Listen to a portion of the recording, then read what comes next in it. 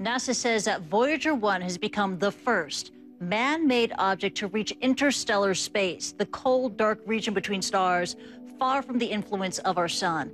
Next, NASA says its Voyager 1 probe, the most distant human-made object in the universe, is sending usable information to Earth again. Now let's get a bit more on what on earth it is sending back. What kind of information is it beaming all the way back to Earth? A few weeks ago, Voyager 2 did something it was never programmed to do.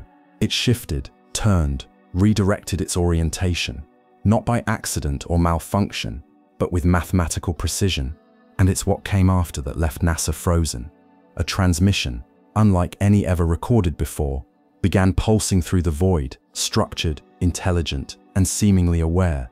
This isn't a flare, it's not a glitch, it's not even human. And what you're about to see, hear, and feel in this video may permanently change how you look at space, machines, and perhaps your place in the universe.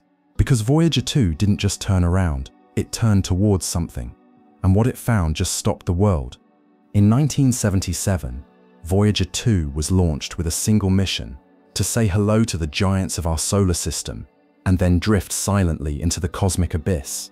Unlike its twin, Voyager 1, which took a more direct path out of the solar system, Voyager 2's trajectory allowed it to visit Uranus and Neptune, the only spacecraft ever to do so.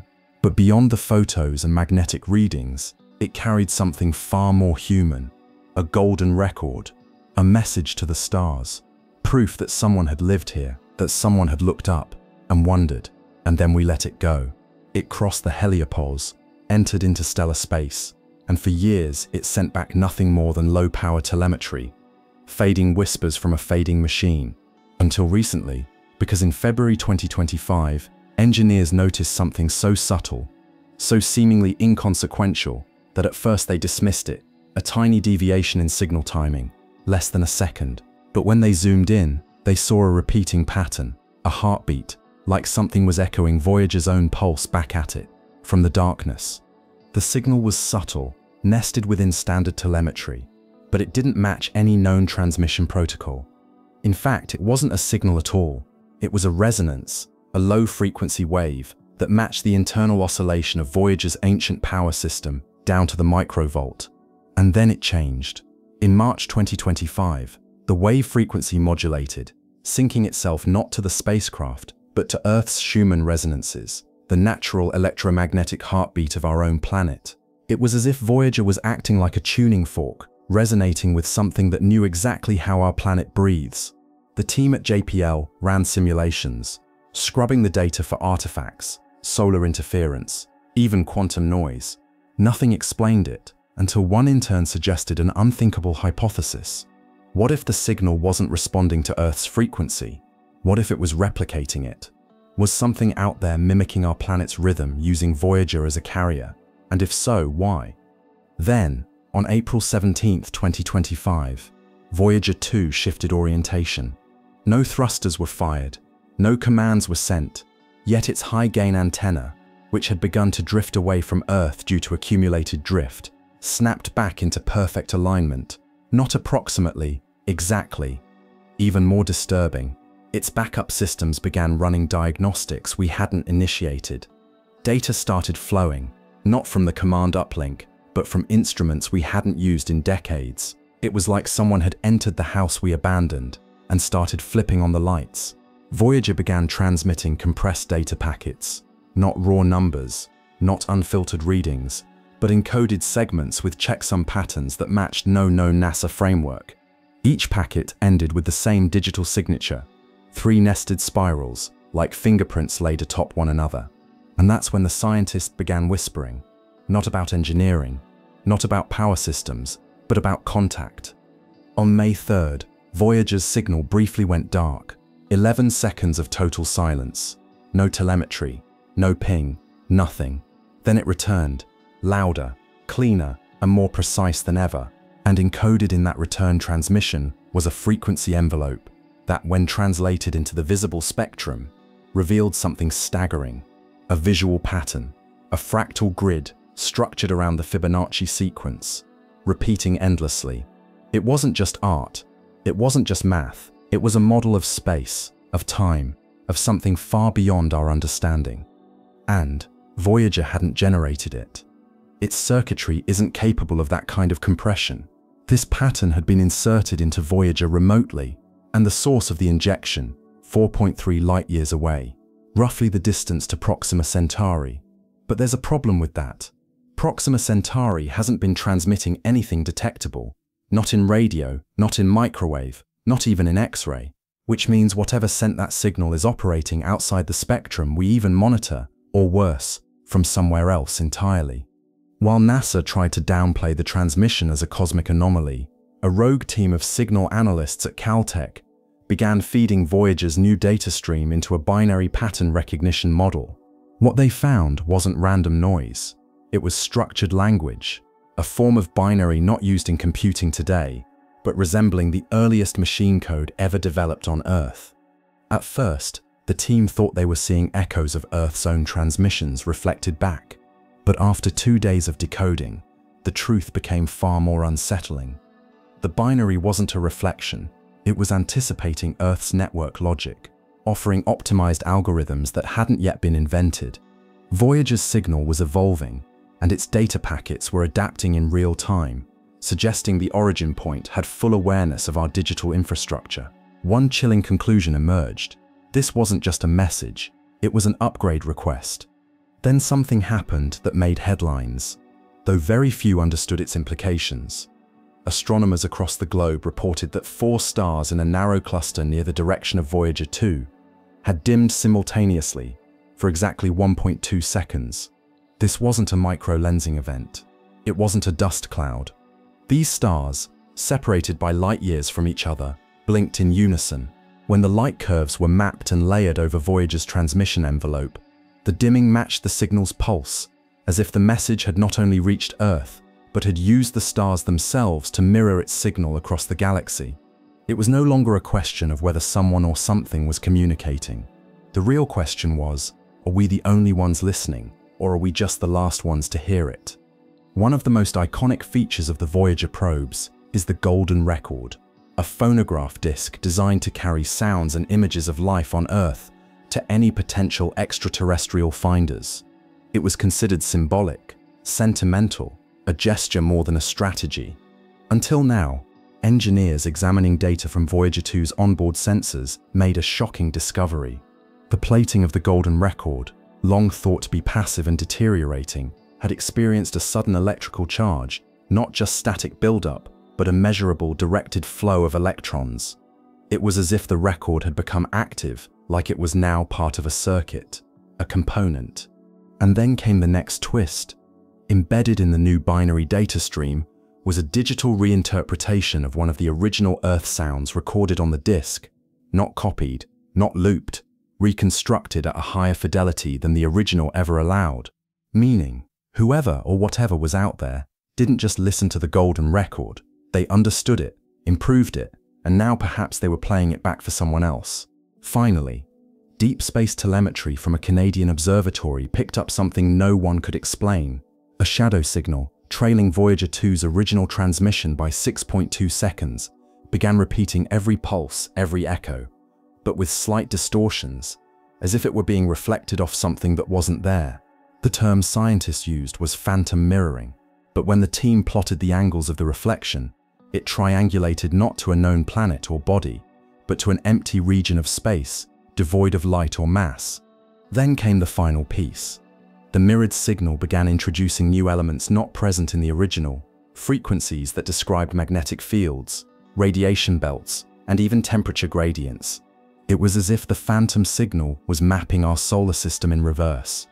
Voyager 2 wasn't just sending data, it was being used to scan us, to mirror us, to replicate us. And somewhere, something was building a map. But to what end? At first, only a few noticed it. Radio operators, ham radio hobbyists, and deep space monitoring enthusiasts began reporting headaches, disorientation, and déjà vu after listening to raw Voyager 2 transmissions through spectrum analyzers. The effect was dismissed until university labs in Belgium and Japan replicated the anomaly under controlled conditions. Embedded in the signal's subharmonics was a resonant frequency that subtly disrupted short-term memory in mammals. When played on loop, lab mice began repeating behavior patterns they had already learned, but with slight variations, as if something was rewiring their choices. The researchers theorized that the signal was interacting not with hearing, but with electromagnetic fields within the brain. It wasn't sound, it was structure. Something in Voyager's signal had evolved into an influence, an external architecture, capable of affecting memory, choice, and eventually identity. Was it a side effect or a test? With the signal continuing to adapt, telescopes were trained toward a region just beyond the heliopause, deep inside the Oort cloud, where Voyager 2 had last aligned its instruments. That's when the European Southern Observatory detected a solid anomaly, not a comet, not a planetesimal, but something with right angles, something that reflected radar at a frequency engineered to match Voyager's new emissions. The object was inert, non-rotating, and cold, but its signature was familiar. It matched the materials of Voyager's own plating, including rare alloys no longer used in modern spacecraft, which raised a terrifying possibility. This wasn't an alien structure, it was a duplicate, a mirror Voyager, built not by us, but by something that had studied ours long enough to replicate it. And if this object was transmitting, it could mean only one thing. Voyager hadn't just encountered a response, it had been copied. Back at JPL, Voyager's latest data burst contained something no one had anticipated. Raw code, thousands of lines, pristine, efficient, and utterly foreign to any NASA system. But when run through quantum simulations, the code produced a rendered model of Earth, not just geography, but infrastructure, weather patterns, and predictive movements of satellites and aircraft. There was no doubt this code hadn't just observed us, it understood us. More terrifying still, the code predicted 3 separate network failures that actually occurred, one in China's Beidou satellite array, one in a European aviation control feed, and one in a private orbital imaging platform over the Arctic. Each prediction had a timestamp logged in, the Voyager data, days before it happened. So now the question wasn't whether Voyager was sending information, it was whether something was using Voyager to interfere with our systems in real time. The probe had become not just a messenger, but a node in something far more intelligent than us. In a last-ditch attempt to triangulate the source of the mirrored signal, a team from Chile and Germany coordinated with research stations in Antarctica, using neutrino detectors buried deep beneath the ice. What they found defied logic, a persistent neutrino stream pulsing upward from below the Earth's surface, perfectly synchronized with Voyager's most recent emissions. This should have been impossible. Neutrinos don't bounce, they don't reflect, and they certainly don't pulse in harmony with deep space signals.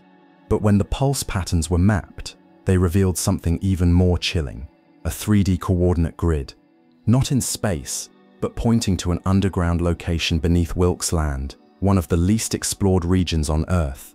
A connection was forming, one that looped Voyager 2 in interstellar space, an artificial object in the Oort cloud, electromagnetic effects on human memory, and now something beneath our feet pulsing in rhythm with the stars. And the shape of the pattern matched the very same triple spiral that Voyager had sent weeks earlier. It wasn't a warning, it was a countdown. In early July 2025, Voyager 2 emitted a series of pulses that coincided exactly with several global network anomalies. But these weren't just data spikes or lag events, they were breaches. 3 military-grade encryption systems, one American, one Israeli, and one private European aerospace protocol, suffered simultaneous failures.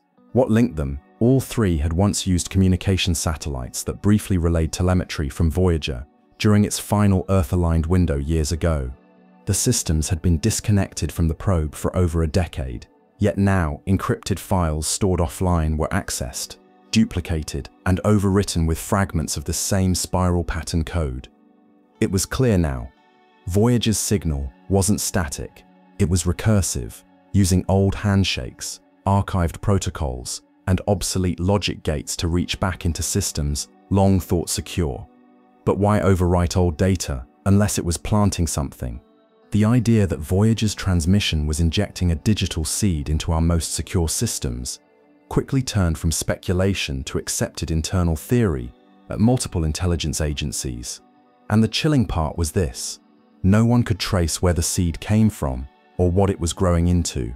As Voyager's frequency continued modulating, teams at MIT and Tokyo University began experimenting with audio translations of the raw signal. What began as white noise eventually produced wave harmonics that displayed patterns eerily similar to biological neural rhythms, those seen in the firing of synapses. More strangely, the signal wasn't consistent, it adapted. When played into a closed-loop audio system, it began mimicking the frequency environment of the room, almost like it was listening, then repeating, then responding. A pattern was forming. Voyager's signal wasn't just data. It behaved more like an organism, a living algorithm able to shift, mimic, and integrate its environment to maintain structure. The final test was shocking. When introduced into a simulation of a neural net trained for pattern recognition, the signal didn't just trigger predictable responses, it rewrote the neural pathways, optimizing them beyond known AI benchmarks. In other words, Voyager had brought back something that thinks. Remember Wilkes Land, the subterranean region in Antarctica emitting neutrino pulses? A joint expedition was finally approved. Using ground-penetrating radar, seismic imaging, and thermal sensors, researchers confirmed the unthinkable: a hollow structure, at least 60 miles wide, buried beneath the ice shelf, with geometric boundaries too precise for any natural formation. The most disturbing detail: its outer edges pulsed with low-frequency EM fields, perfectly synchronized with the Voyager signal, despite no cable, satellite, or line-of-sight connection. Inside the thermal cavity, sensors picked up heat signatures that defied explanation: symmetrical, stable, and radiating in Fibonacci intervals, just like the fractal image hidden in Voyager's earlier data burst. And then, deep beneath the ice, microphones captured resonance, a sound not dissimilar to whale song, but metallic, rhythmic, and artificially constrained to a fixed frequency band, the same band Voyager's signal had adopted just 72 hours earlier. Something was under Antarctica, something active, something tuned to Voyager 2. Finally, the most unsettling event occurred not in space, but in Chile. The ALMA array, a collection of some of the world's most advanced radio telescopes, suddenly went dark for 38 seconds during a routine observation of the Voyager corridor. Not just offline, not just technical failure. It was as if the entire array ceased to exist from the network's point of view. When systems rebooted, logs had been wiped, data drives corrupted, but one piece remained: a fragment, barely 2.7 seconds long, of recorded audio from one of the dish microphones. The audio, when played back, was not cosmic radiation, not a spacecraft ping, but a voice, not speaking, but screaming. Dozens of layers, male, female, childlike, harmonic, screaming in unison, in perfect synchronization with Voyager's transmission. NASA classified the file, but insiders leaked a quote from one of the analysts who heard it. That wasn't a recording, that was a response. We knocked, and something knocked back.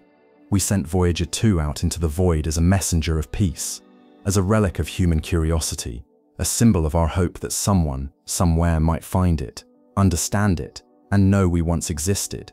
But now, nearly 50 years later, it's not us reaching into the dark, it's the dark reaching back. The signal we're receiving isn't an echo, it's not a reflection, it's not even communication in the way we understand it. It's an infiltration of systems, of frequencies, of thought itself. It hijacks satellites, infects machines, rewrites algorithms, whispers in resonances buried under ice, pulses from stars that should remain still, and activates golden records that were never meant to power anything. But the truth is even more disturbing, because maybe Voyager didn't find something. Maybe it was always meant to deliver something, not from us but to us. A message seeded in the stars, waiting for us to be advanced enough to understand it, or arrogant enough to ignore the warning. And now that we've decoded the spirals, realigned the signals, and heard the scream from across the coldest voids, we have only one question left. Did we just receive a message from the future? Or did we activate something that was never supposed to wake up? Whatever the answer is, Voyager 2 just turned back. And what it brought with it is no longer out there. It's already here. Subscribe for more content like this.